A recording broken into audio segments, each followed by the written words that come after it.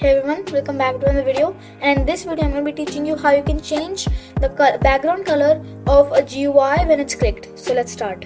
First you're going to go into start a GUI and insert a screen GUI. After that you're going to insert a text button because that's what we're going to click to change the background color of the button.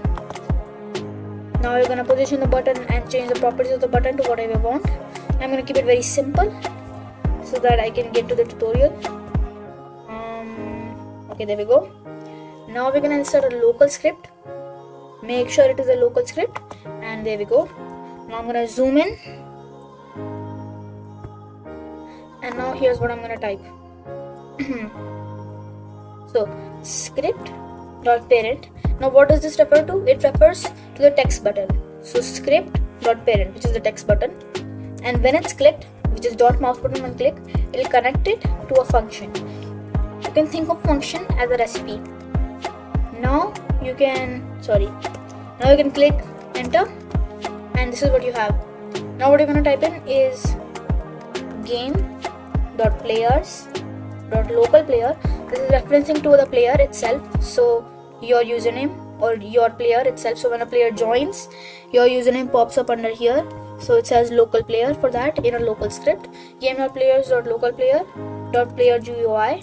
So if you have not noticed, under every player there is a player GUI, and that's how you see this button on the screen. .player GUI, .screen GUI referencing to this, .text button, .background color 3, and then we're gonna say equal to color 3 dot from RGB. Now color 3 we use in Roblox Studio to change the color of something, and we're saying from RGB because this now from RGB is 3 values: red, green and blue, and the max of each is 255 like it says over here, and that'll help you customize the color to any liking you want. So if I want to customize it to black, I'm going to do it 0 to 0 to 0, and if I wanted to customize it to white, I can do 255 to 255 to 255. So I'm thinking I'm gonna do it to yellow, which how you do that is you're gonna type 255 0. It's gonna change it to yellow. After that you can now play, but let me explain how the code works. So game.players.localPlayer.player GUI, I explained this.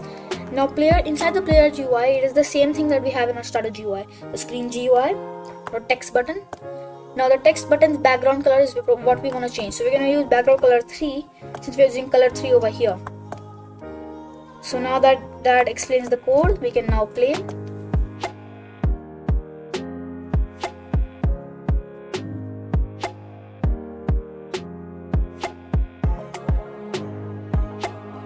So now that we are added, we're going to click this button.